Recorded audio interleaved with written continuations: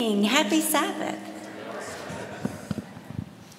If you have your Bibles, please turn to Genesis chapter 3. We will be looking at verses 1 through 10.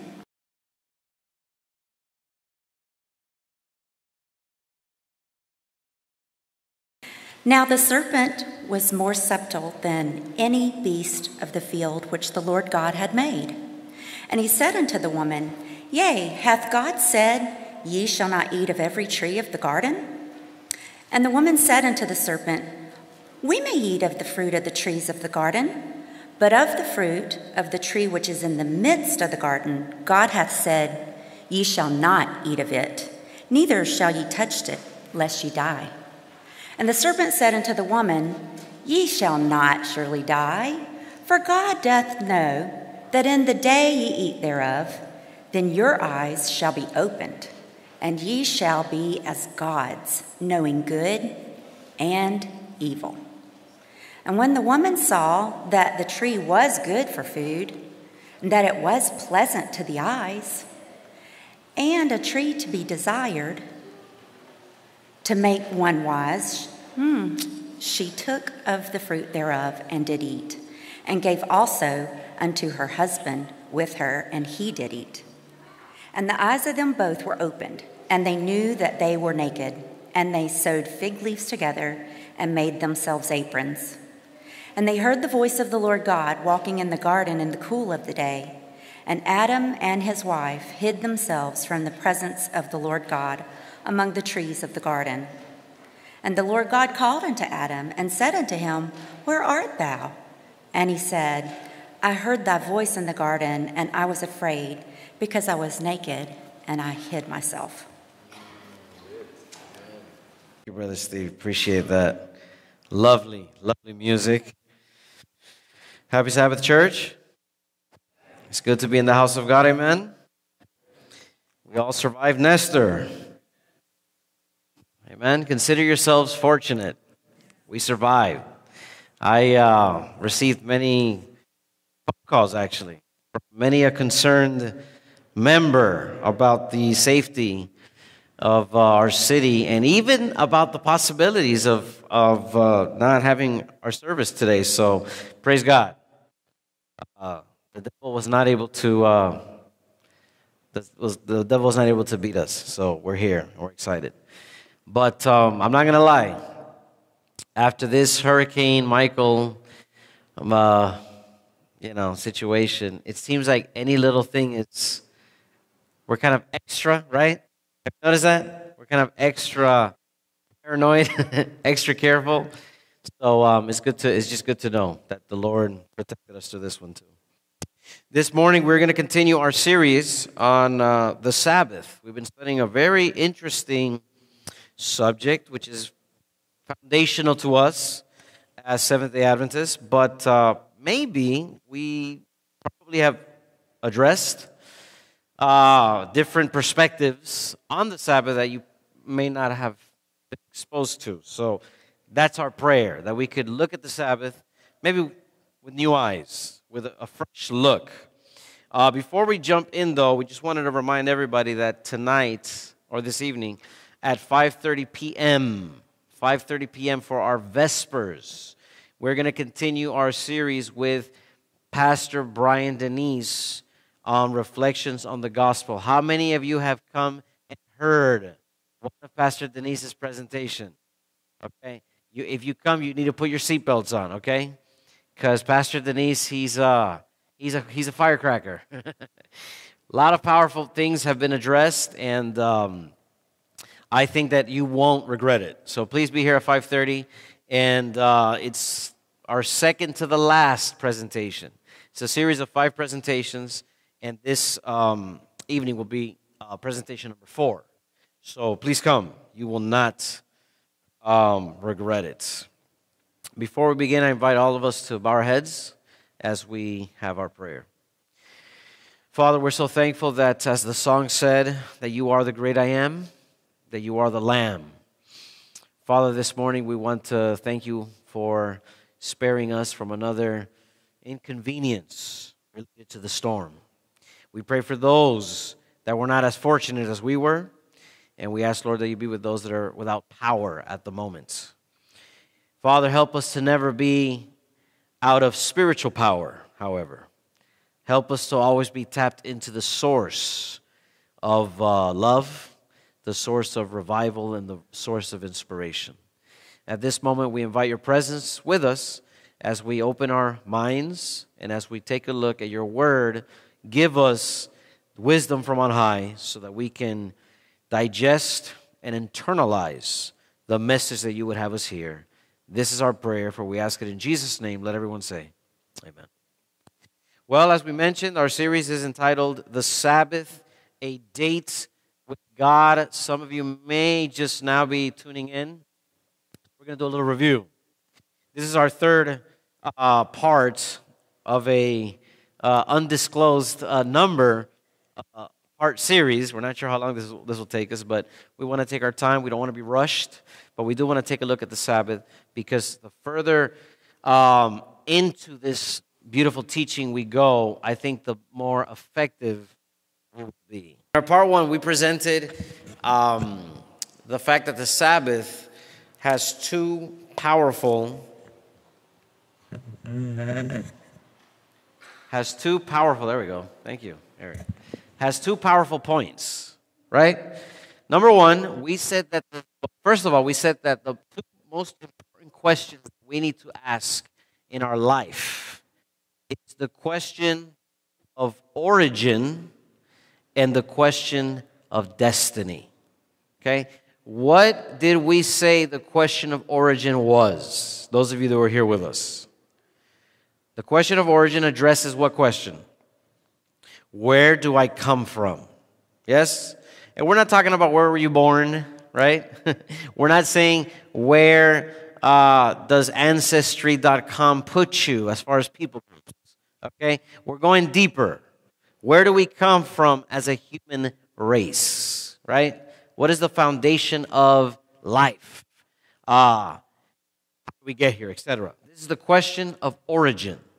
And we also said that the other question that was just as important is the question similar, but the question of destiny. And this question asks what? Where am I going? Okay? So the two questions is question one, where do I come from? And question two, where am I going? Okay? These may seem like very elementary kindergarten type questions, because don't be mistaken, kindergartners sometimes are the best philosophers in life, okay? They ask some of the most foundational questions that make adults kind of uncomfortable, okay? Because that maybe because there's a certain level of innocence, and because there's multiple different things about a child that they're not afraid of addressing certain things. Whereas those of us that are older, for whatever reason, we may be a little bit more shy asking certain questions. So even though it's a basic question, it's a question that philosophers and people in high levels, in high ranks of academia are wrestling with today. Okay? All of us have been exposed to multiple different theories about where do we come from. But the reason why we're addressing these two questions is because the Sabbath, the seventh day, the day, our date with God, the day that God set aside, is there to remind us where we come from, and it's also to remind us where we are going.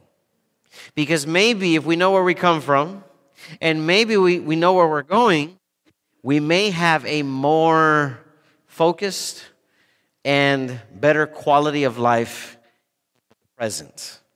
Amen? If we come from God and we're going to God, maybe we'll live life in the now for God. And this is what the Sabbath does, is it reorients our journey in life. It reminds us that we're not an accident.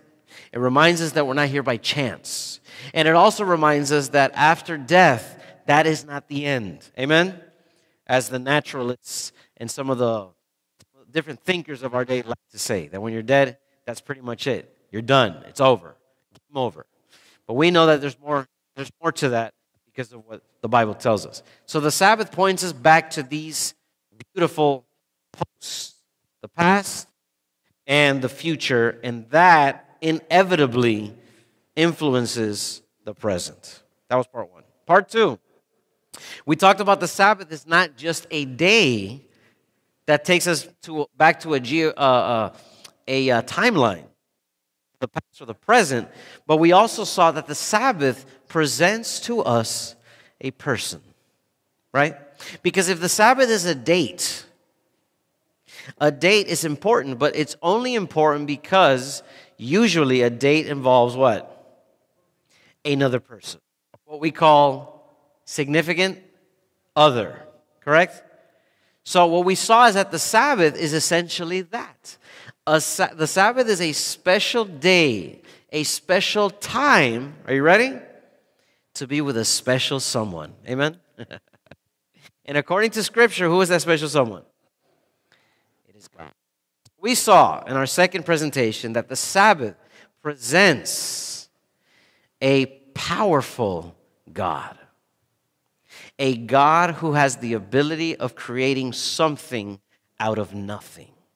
And if God has that ability in the book of Genesis, if he has that ability in the first chapter of the Bible that talks about creation, the fact that he spoke things into existence, he spoke things out of nothing, then that must mean that he can speak things that do not exist in my life into existence. Amen? What are certain things that he can speak? Patience. Thank you, Eric. Some of us don't have patience. Amen? Forgiveness. Wow. Some of us don't have a forgiving heart. So we have to go to God. And you know what? You know the beautiful thing is that you could come to God as empty as a bucket and say, Lord, speak things into existence in my life. Speak patience, speak forgiveness, speak humility. Amen? How about appreciation or gratitude? Yeah? And we could go on and on, as you can see. The reason why the Sabbath is so special is because it points us back to a God who has the ability of doing things that we cannot do for ourselves. The Sabbath points us to a powerful God. Number two, the Sabbath also points us to a personal God. A God that is all powerful, but in spite of his all power, it doesn't keep him away at a distance from us icky, problematic, dysfunctional creatures. Amen? God is not afraid of us. He's not afraid of our dark history. He's not afraid of the things that are destructive that are inside of us. And we know that because of the incarnation. He came and he basically became one of us. And that's something that for eternity we're still going to try to figure out. Amen?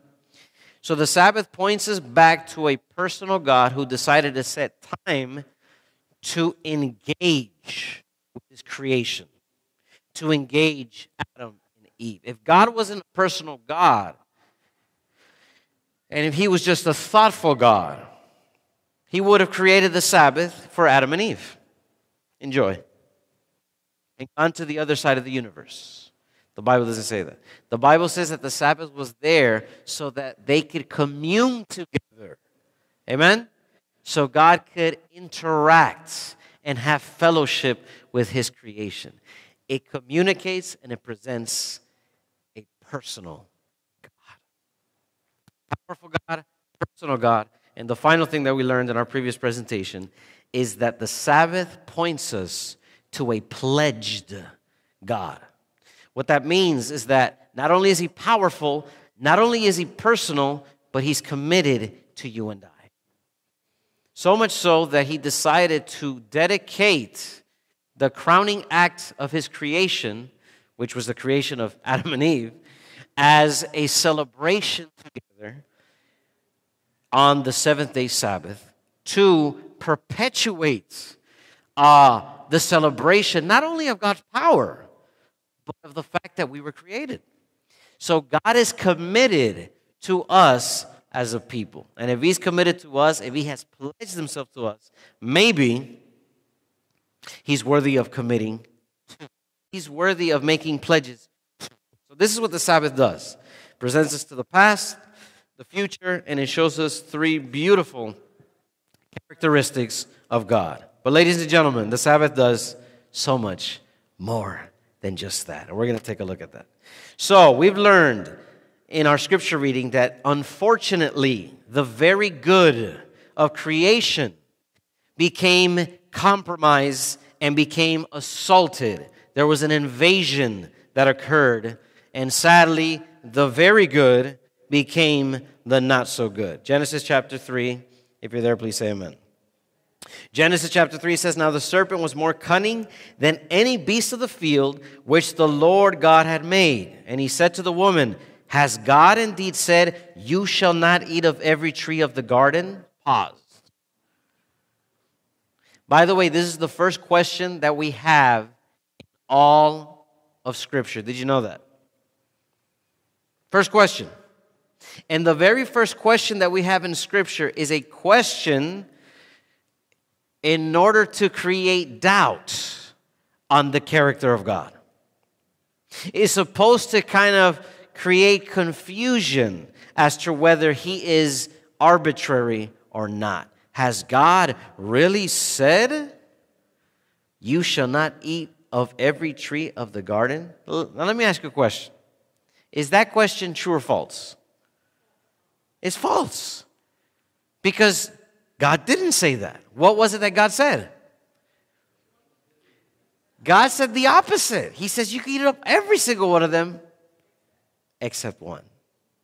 Isn't it interesting? What would we call that attribute of God allowing the consumption of 99.999999 trees in the Garden of Eden, which, by the way, we don't have any data in Scripture to tell us anything close to the quantity. I could imagine that there were millions, just because, why not, right?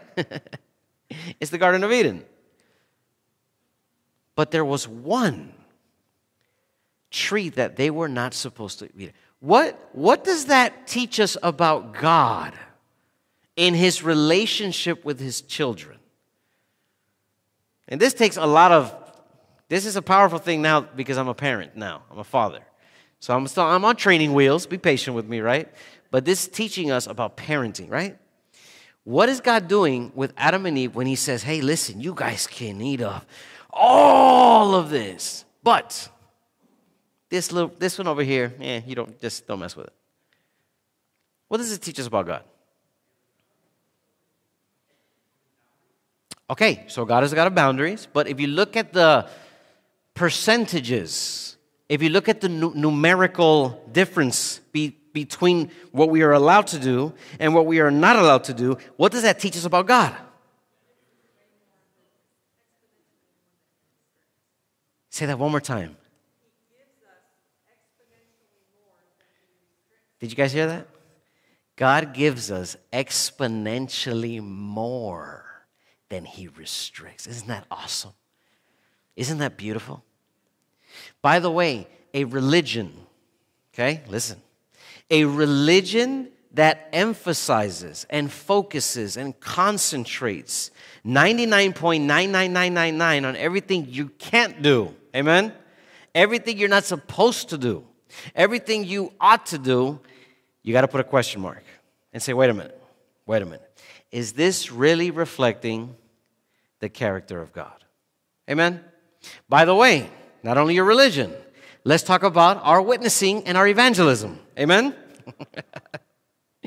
How effective is our witnessing and our evangelism going to be when we are basically following an approach that is contrary to God in the Garden of Eden? Where we talk about all of the things that we can't do, and then we mention kind of a footnote about the 2 or 3 things that we're allowed to do. You guys follow? You guys catching what I'm throwing?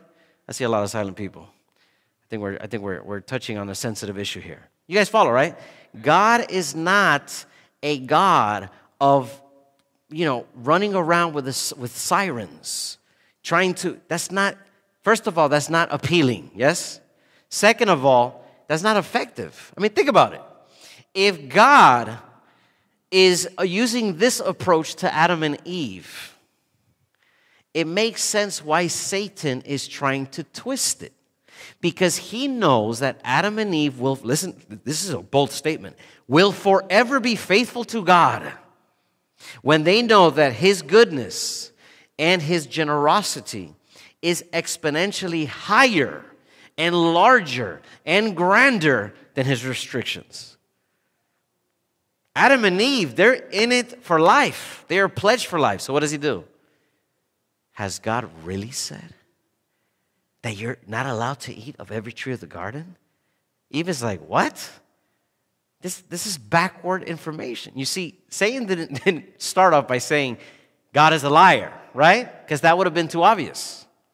And her alarms would have been set off. So the devil decides to be a little sneaky. And he starts asking a question that, at least to her brain, is obviously, the answer to that question is an obvious no.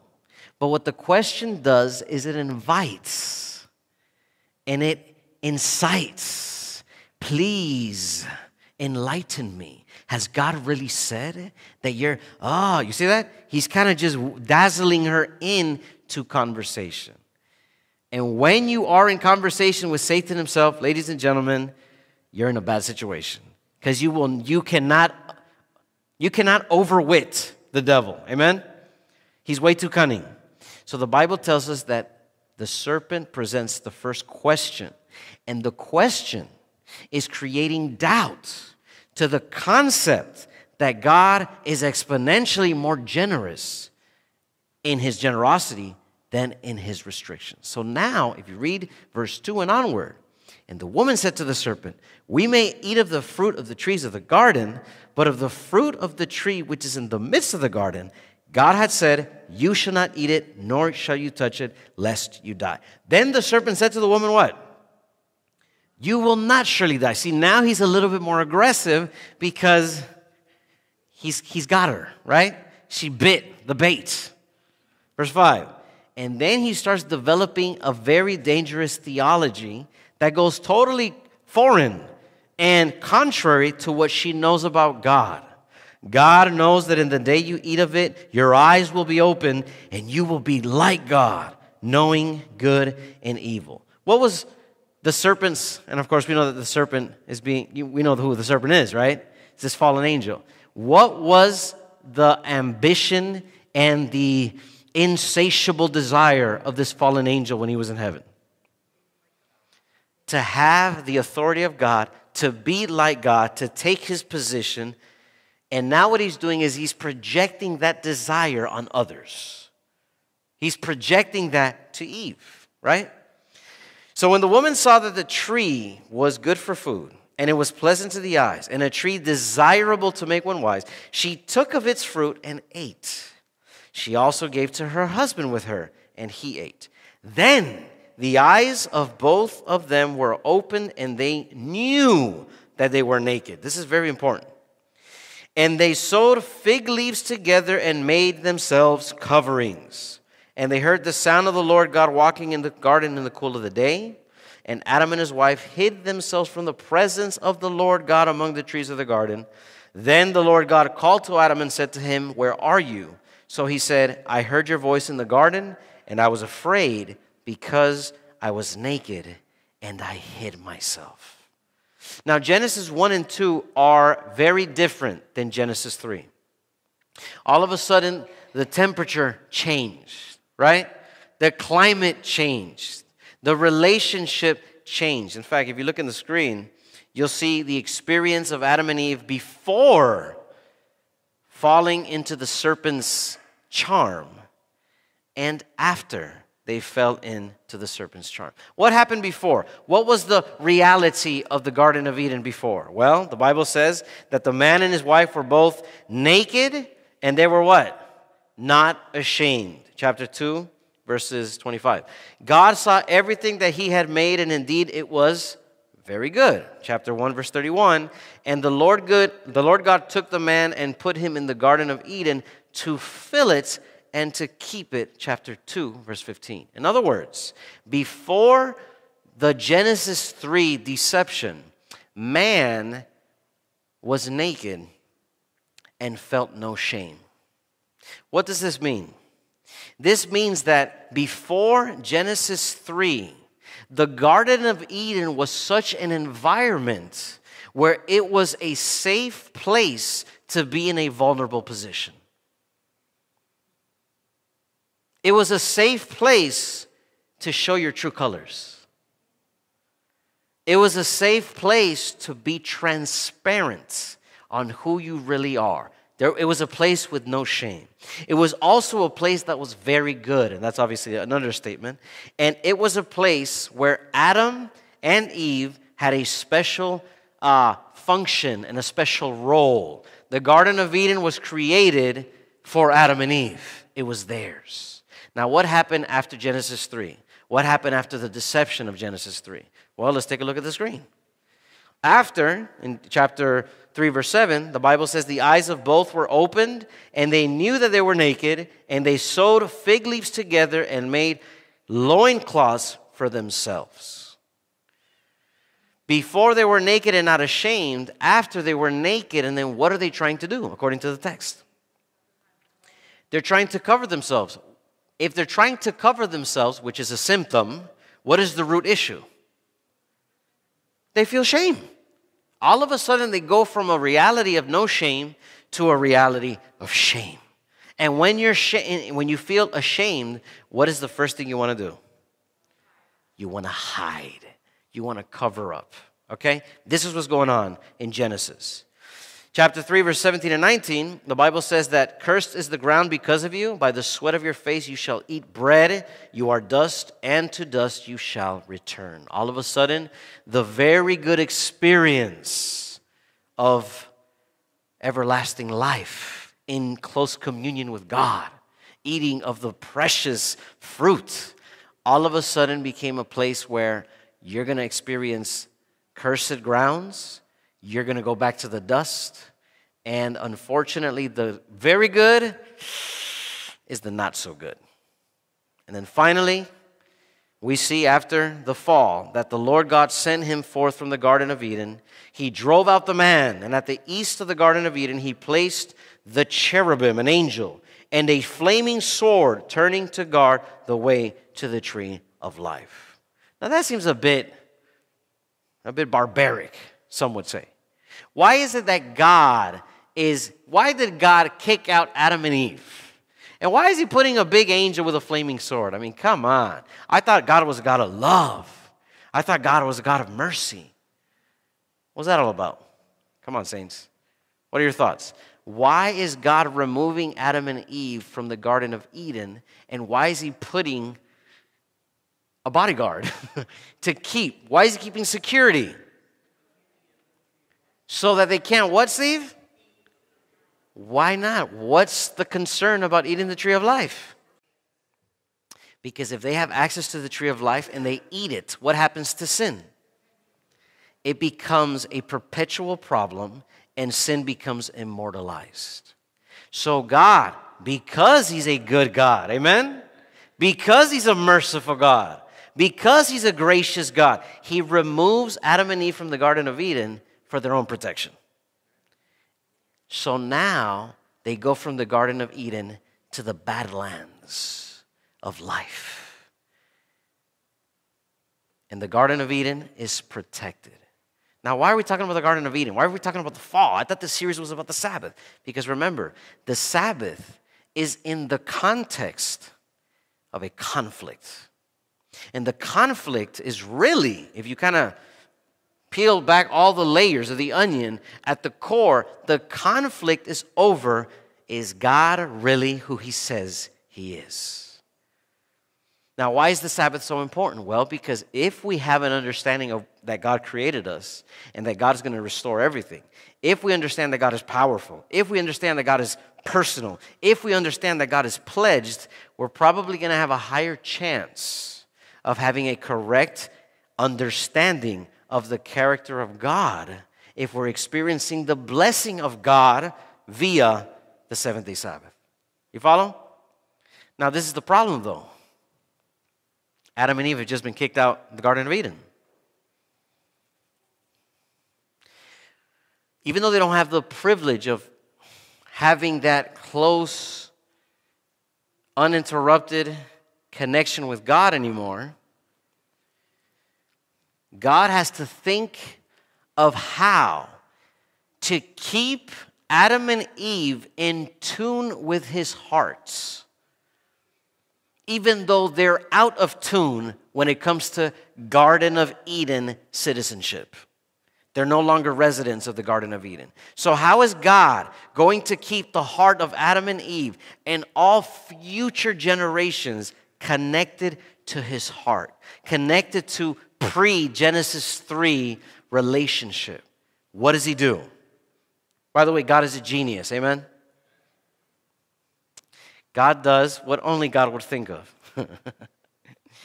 He decides, along with the eviction notice, amen, to give Adam and Eve an envelope.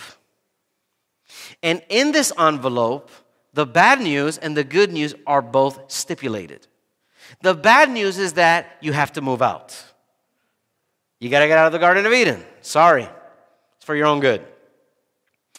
But the good news is also stipulated. The good news, Adam and Eve, even though you can no longer live in the Garden of Eden, you are going to have with you two realities, two gifts from the Garden of Eden, and you're going to take it with you away from the Garden of Eden. While you're running through the badlands of the world, while you're dealing with the cursed grounds, while you're having to labor in childbirth, in pain, while you're having to have the sweat of your brow, while you're dealing with the survival of the fittest post-Garden of Eden, I am going to give you two things that came from the Garden of Eden to keep you connected to my heart. And what was the first thing that God gave them? Well, number one, what God didn't do is give them divorce papers. Amen? Amen? The first marital counseling that occurred is in Genesis 3. Did you know that? Because what happened when it came time to address issues? God came to Adam. And by the way, he asked Adam 3 questions. Right? 3 questions. What did Adam essentially do? He basically blamed his wife. I wish we could say this is a foreign practice. Right, husbands? What was he thinking? I've never thought of doing that. Right? God asks him 3 questions, and he kind of dishes it off. He's like, I mean, listen, he's trying to kind of give that, he's trying to basically cast the blame and transfer it to his wife. Asks Adam 3 questions. And then he shifts gears, God, and approaches the wife and asks her not 3 questions, 1 question.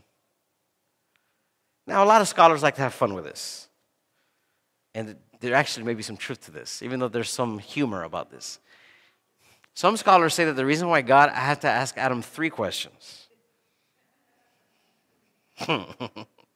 is because it takes us men, amen, a little bit longer to figure things out, right?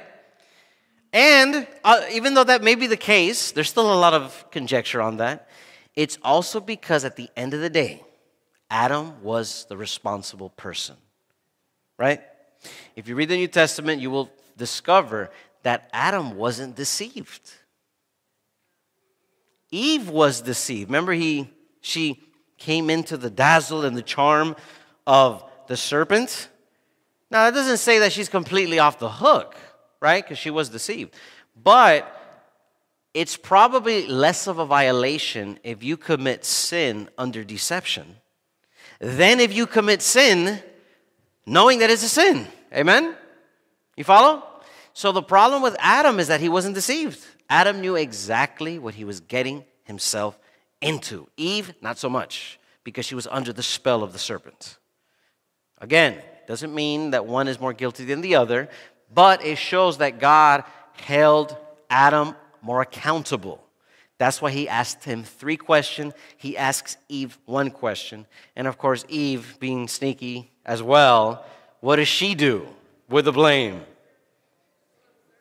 Serpent. Interestingly enough, he asks Adam 3 questions, asks Eve 1 question, asks the serpent 0 questions. Isn't that interesting? God does not enter into negotiations with the serpent. Why? Well, because God is a lot smarter than we are. Amen? We enter into negotiations with the serpent all the time, on a daily basis. God knows that there's no point, so what he does is he pronounces judgment on the serpent. You follow? So, what you have here is there's a premarital counseling. It's basically, well, postmarital counseling, you say, because they married earlier.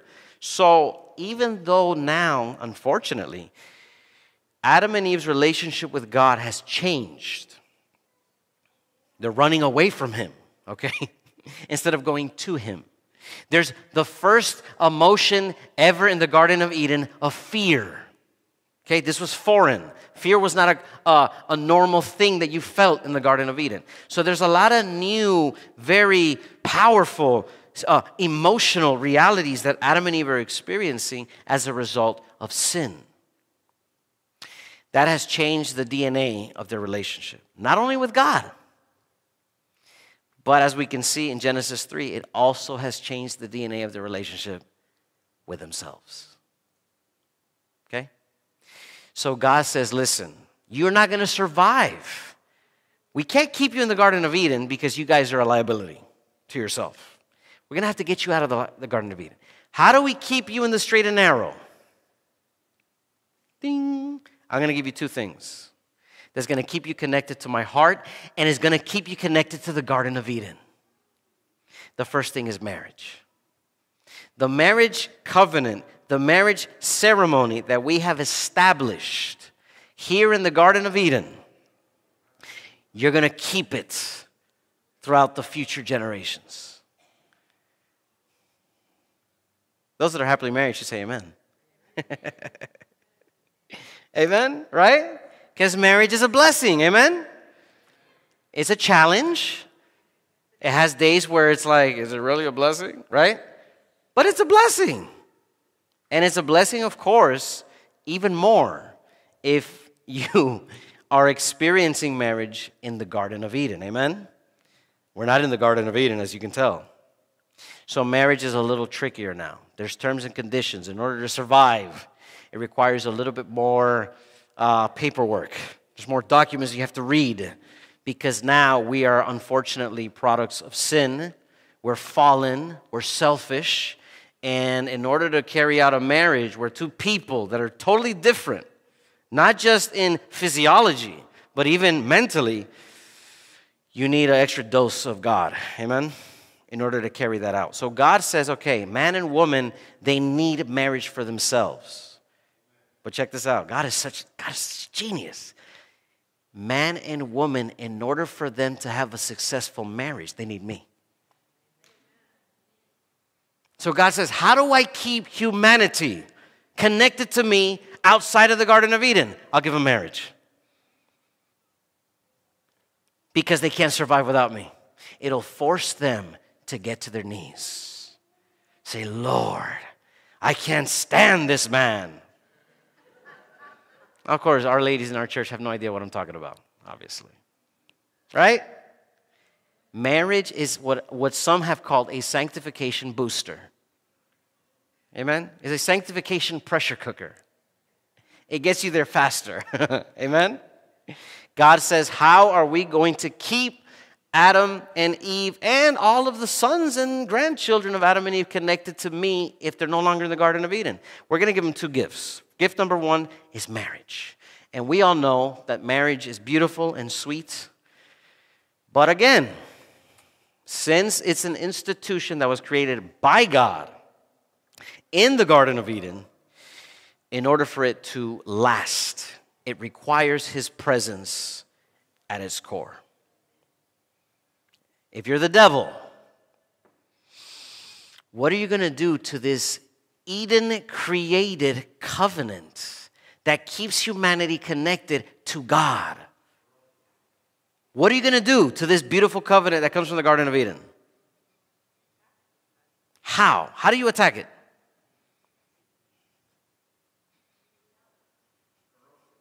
you corrupt it. And how do you do that? The same thing that the serpent did to the woman in the concept of God's generosity versus his restrictions on what they were allowed to do, he goes to marriage and he starts creating this twilight zone, confusion. And he basically attacks what marriage is supposed to be, amen, and the candidates within marriage, without getting into details, amen? Amen? God has a particular blueprint on how marriage is supposed to work. If you're the devil, what do? You go back to the drawing board and you create your own blueprints. Yes? This is what we're facing today. And this is why it's a problem. But not only did God give marriage, he also gave, what else? The seventh-day Sabbath. These two things, after you leave the Garden of Eden, will keep you connected to me. That was interesting. Another scholar said something very powerful. He says, listen, why the Sabbath? Why marriage? He says the marriage and the Sabbath are very similar. I thought this was interesting. I probably have to think about this a little bit more. It kind of does make sense, though. He says, marriage is a unit of two very different people. Correct? That's an understatement. And he said the Sabbath is a unit. What's the unit? A unit of time. 24-hour period of time. But that's made up of what? The evening and the morning. Two very different times of the day. Isn't that interesting? The day obviously has a different, the sun is shining, etc. And then the night has also a different tone. Now, he didn't specify which was which, thankfully. Amen? I have an idea what that may be like. But the Sabbath and marriage are both units that involves two different perspectives that are very different, but they're not necessarily against each other. Man and woman are very different, but it doesn't mean they have to be against each other. Amen? Day and night are very different, but it doesn't mean they have to be against each other. They're two units totally. I thought it was kind of interesting. I'm still chewing on that. So, now they're out of the Garden of Eden, and they're dealing with the aftermath of their rebellion. They have marriage, and they have the Sabbath. All throughout the prophets, all throughout Scripture. In fact, if you have your Bibles, go quickly to the book of Isaiah. If you're there in Genesis, run forward to the book of Isaiah real quick. Isaiah chapter 11. All throughout, from Genesis all the way to Matthew. All the Old Testament in particular, the prophets are giving us echoes of the Garden of Eden, reminding us of what we lost, reminding us of the fact that the paradise is no longer here with us. In Isaiah chapter 11, if you're there, please say amen. Beginning in verse 6, the prophet Isaiah, this is one of many examples, not only in Isaiah, but all over the Old Testament, where the prophets are taking our minds to the paradise lost. Verse 6, the wolf also shall dwell with what? Two totally different beings, right? Two units. Now, we would argue that they don't go together. They don't go together after the fall, but before the fall they did. The leopard shall lie down with what? The young goats, the calf and the young lion, and the fatling together, and a little child shall lead them. And the cow and the bear shall graze. Their young ones shall lie down together. The lion shall eat straw like the ox. The nursing child shall play by the cobra's hole. Goodness gracious. And the weaned child shall put his hand in the viper's den. Are you listening? They shall not hurt nor destroy in all my holy mountain, for the earth shall be full of the knowledge of the Lord as the waters cover the sea. Many other texts we could read. We don't have the time. All throughout the Old Testament, we have echoes of the Eden that we lost. Paradise lost. Look at all these things that were beautiful that we don't have anymore. We've lost it. We've lost it. But the prophets are not there to just play a sad song. We've lost the Garden of Eden. They're also there to teach us that this paradise that has been lost will be a paradise that we will experience once again. Amen? And the only way we will experience it is if we stay close to God in between paradise lost and paradise found. And the two things that God has given us, the two gifts from the Garden of Eden, is marriage and the Sabbath. Both of which are highly relational experiences. Because that's the fundamental issue that we've lost, is the ability to have healthy relationships. That explains why first century Jesus came into the world and the church was not, you follow? Because it wasn't all about doctrine necessarily. It was about how to relate to God through that doctrine. Does that make sense? Did they have the right information? Almost, right? 90%, you could argue that they had a lot of the right information. The problem is that they didn't have the right relationship with God. Therefore, they couldn't relate with the Gentiles. So God had to fix that. Marriage, the Sabbath. Two powerful platforms for healthy relationships. If you look at the screen, Genesis 3 tells us that God's presence evoked fear. This is after the fall. There was curse on the ground. They were cut off from the tree of life, and that ultimately they will return to dust. Okay? Check the other category. Revelation 21 through 22, which is essentially the Garden of Eden restored. And look at how every single part is a complete counterpart of what we've lost.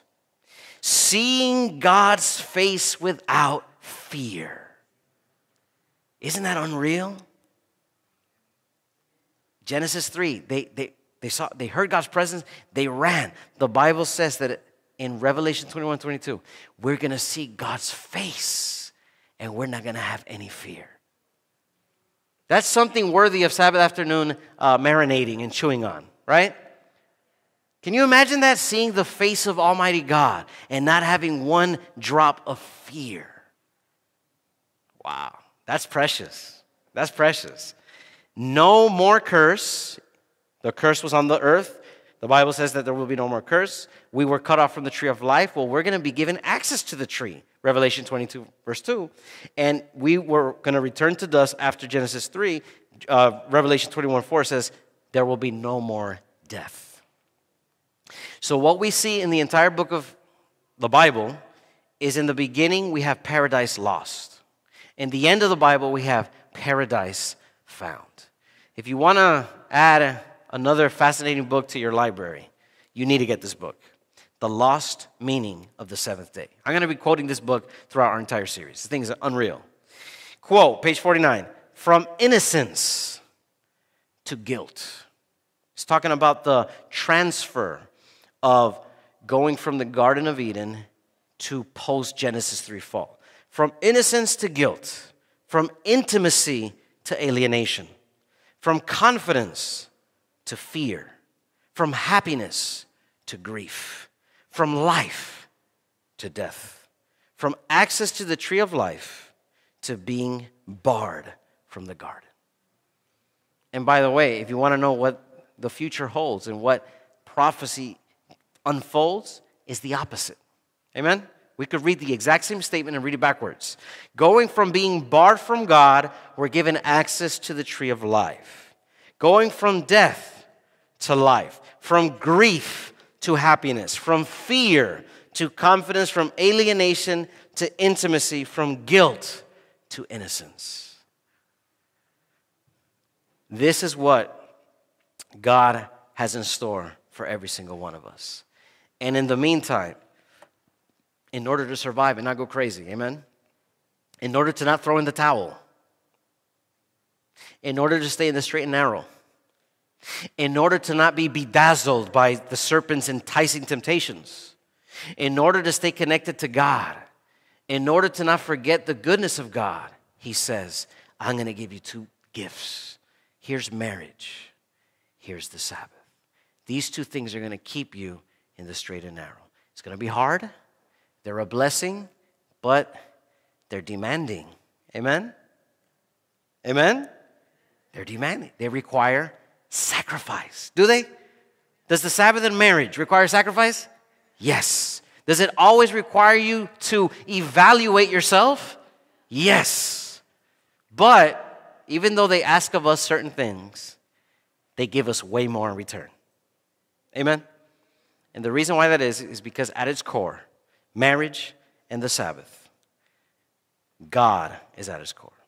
How many of you today, as you're going through the badlands of your spiritual journey, some of us have never experienced what it means to live in the Garden of Eden. But we can, by faith, have a foretaste of what the Garden of Eden was through these two blessings that God has given us. How many of you want to say, Lord, by the raising of my hand, I want to experience the Garden of Eden, paradise restored now? He says you can through the Sabbath and through healthy, committed relationships. Amen? How many of you want to say, Lord, help me to have a committed relationship with you and a healthy, committed relationship with each other? Amen?